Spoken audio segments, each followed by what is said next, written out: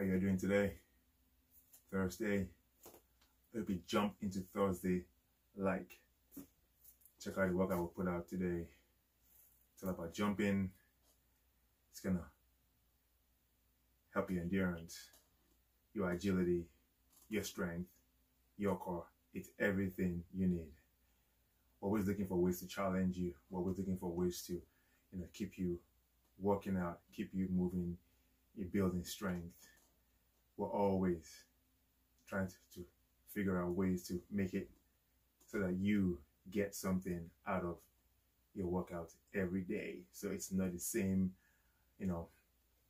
monotonous movement all the time. So, and thank you for all of you that have chosen and continue to follow us. And we had a comment today about, finding some alternative movements to the workout, and we will gladly do that. So thank you for that comment. And yeah, so try the workout out, leave some feedback, leave us a comment. However, this video is not about that today. It's not about the workout. It's about something very, I think, important to us, to you, to all of us. And it's around fear, right? Yesterday we did a video about change. I think change is rooted in fear. Perhaps we get caught up in the changes we have to make, and those changes bring up things in us that keep us from moving forward. We're changing a job. You're fearful of what that job would look like, if that job will be a fit, right? You're bringing something into your home, and you start to worry about what that will look like, what changes will happen, what changes you have to make. Like right now, our current state right now is Chris is going back to work. The kids are going back to school. There's that fear right now because it's changed. We're not going back to what was. We're going back to what's now. And so parents are fearful of, obviously with the whole COVID-19, with the whole virus, what's it going to be like? You're wearing masks. Classrooms are not going to be the same. The whole world is not the same. You are not the same. But that change brings that fear in us. And it can be very crippling, real fast.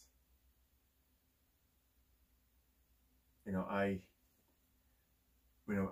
had a conversation with my wife this morning, after our workout, because I knew something was not. She didn't feel right about something. And I could tell from the energy I was getting from her. And that was because she was going back to school. So she's not sure what she's going to come across, what she's going to face, the challenges, what are they going to be like? And yes, it's easy to say, don't worry, you'll be fine. But that's not the truth. It doesn't work like that. I know it doesn't work like that. You know it doesn't work like that. Just doesn't, you don't snap your finger and then it goes away. And I try to explain to her that fear is a futuristic mindset of what can be, what could be. And I told her, instead of thinking that way, why don't you just stay in the now? Be in the now. And let's leave what's going to happen. Let it happen. Let's work on what's today. And when tomorrow comes, we'll face that challenge. Doesn't mean you don't have those thoughts coming into your mind every now and then, but it's capturing those thoughts and make sure they don't fester and make sure they don't ruin your current moment. Because that's what fear will do. For me, I've had a few moments, and I've let it fester, I've let it consume me. And even when I'd given my life to Christ, even when I profess that, He's my Lord and Savior, I have still let fear take me over. And why? And that's because I wasn't consistent in my talking with Jesus. I wasn't. I thought I was. I thought I had it all. That once I professed, said I was a follower, that everything would just come together. But it did not come together like that. And I know some of us and some of you are in that position right now, that you're thinking that, well, I'm a follower, so why come I still have all these fears?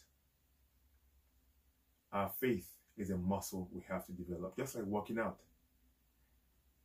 We have to develop, we have to continue to grow.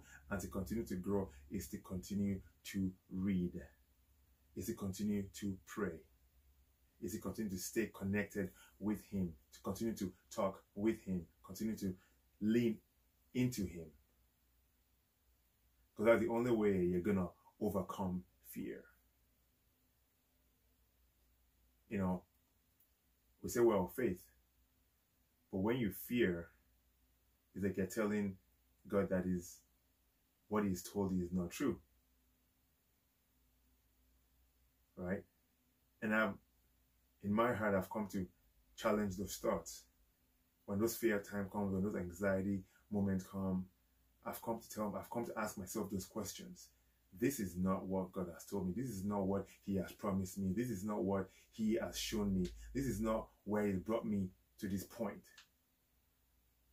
Yes, those things are real, but I know I can overcome them because He's told me I can overcome them. Right? And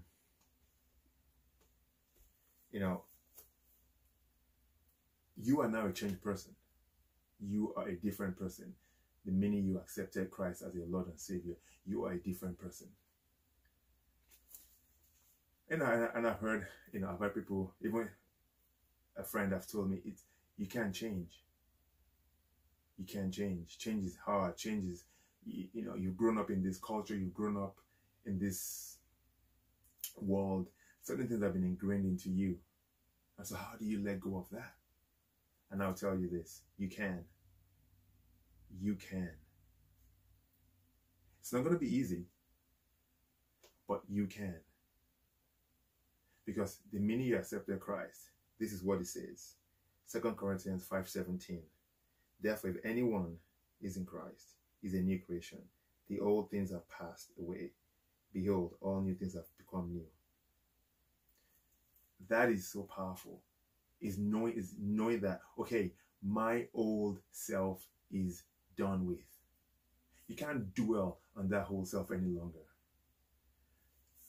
And I'm going to take you on a little journey between my wife and our relationship. When we got married, we're now one. And we're all bringing in different perspectives of ourselves into one home, under one umbrella. And there are certain arguments we will have. And I will always say this: it's how I am. It's how I am. It's how I was raised. It's what I know. And we'll have arguments and she will encourage me to change. And vice versa. I will encourage her to change her ways as well. But it was always a constant struggle because I will always bring that up. Are you doing the same thing? Are you constantly bringing up that? This is how I am. This is how I was raised. This is what I was taught. I'm not saying those are wrong because I don't know what they are. However, if you've given your life to Christ, if you've accepted Christ as your Lord and Savior, that means you are saying the old things are done with. I am now a new creation. Now you're allowing the new, His word, His promises, His strength. All that is now flowing into you. And now you have to let it Now it's a choice you have to make now for those to take those, absorb them and take them in and start making those changes. And yes, those changes will push you to different places because you are going against the world. And then there's another verse, I can't remember exactly right now, but it says, do not conform to the pattern of the world. Do not conform to the pattern of the world. And doing that is you're having two worlds collide.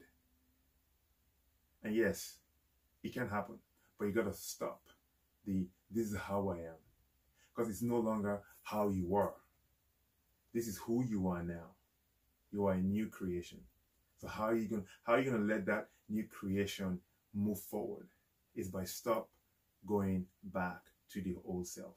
It might creep up, that negative thought, that negative voice might creep up and say, hey, this is who you are. But capture that thought right away. Dismantle it. Because you are a new creation. You are learning new things. You are learning new ways. Christ's way. Jesus' way. Right?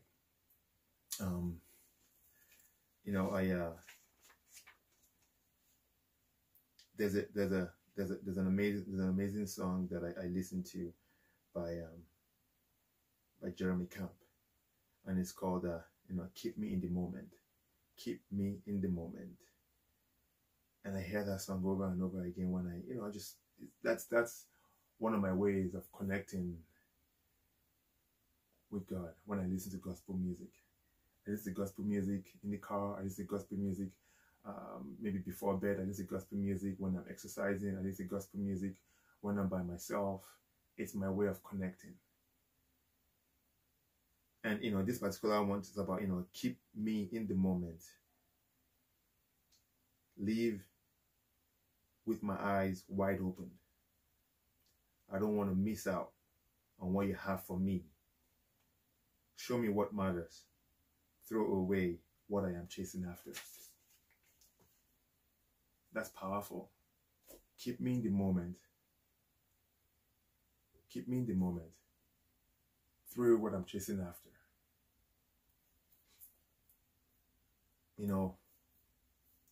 That right there is talking about the changes you want to make in your life. Whatever fear is coming towards you, it doesn't matter. They will come. But you can stand. You're powerful. You are a new creation.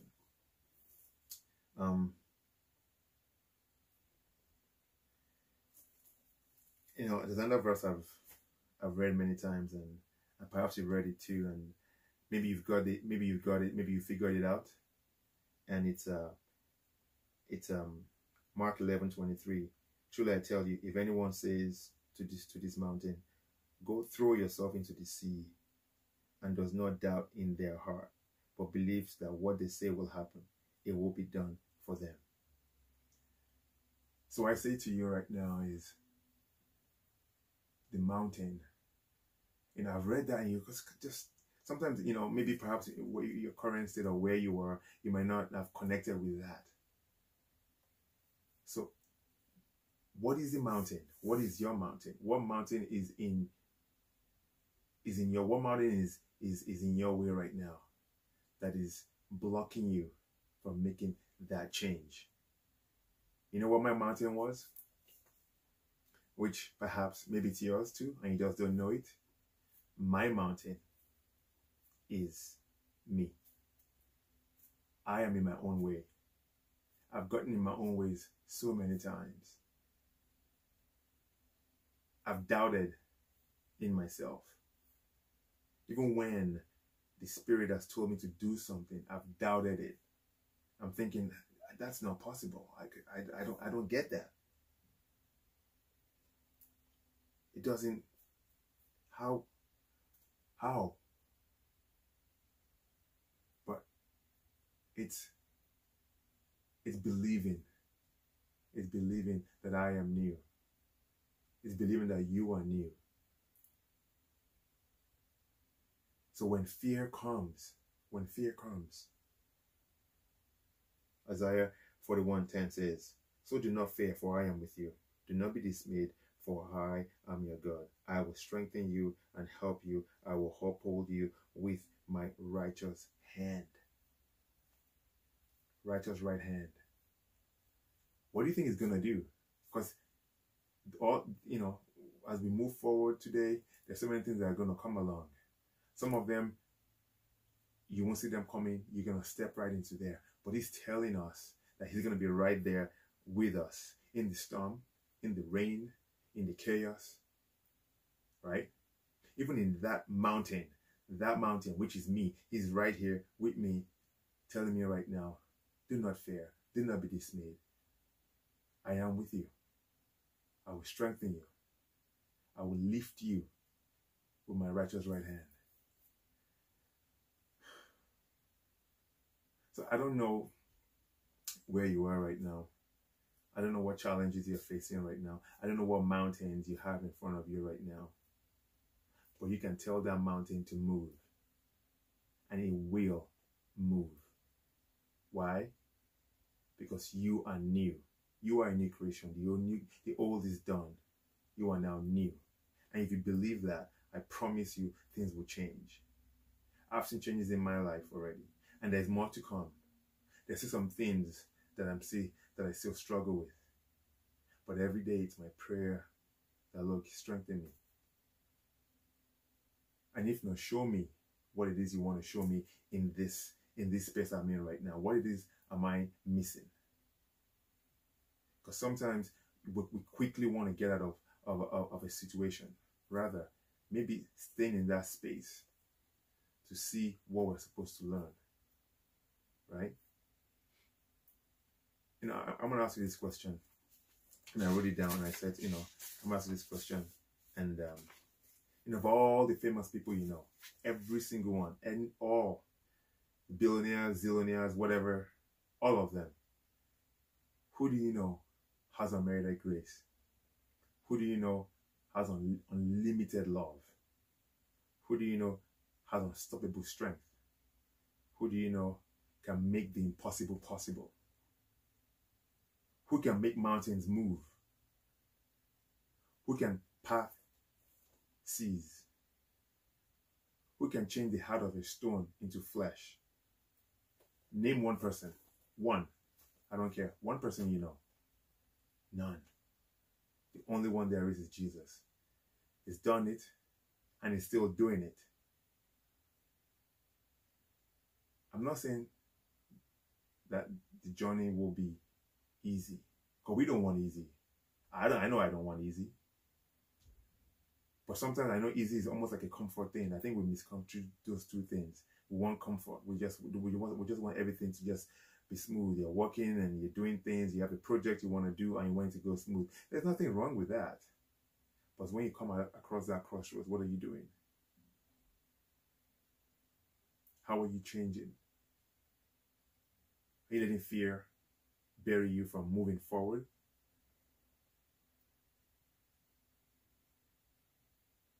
Today, I hope I've connected with you today. And I hope I've shared, something, about myself. And there's always a lot more. And I'm going to keep on sharing. That is what this platform is for.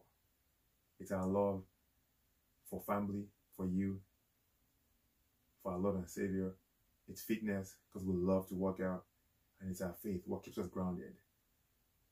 What keeps us grounded. That's the foundation. Without that, all this won't be happening. I won't even be sitting right here with you right now talking.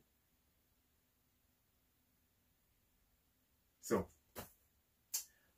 I hope I've connected with you. I hope I've said something. And please, I'm not a pastor. I'm not a theologian. I'm not any of those. I'm just Benga. And I love God. I love God. And He loves me and He loves you too. So let's talk. Leave your comments. Let's talk. All right. Benga. Built by faith, love, and fitness.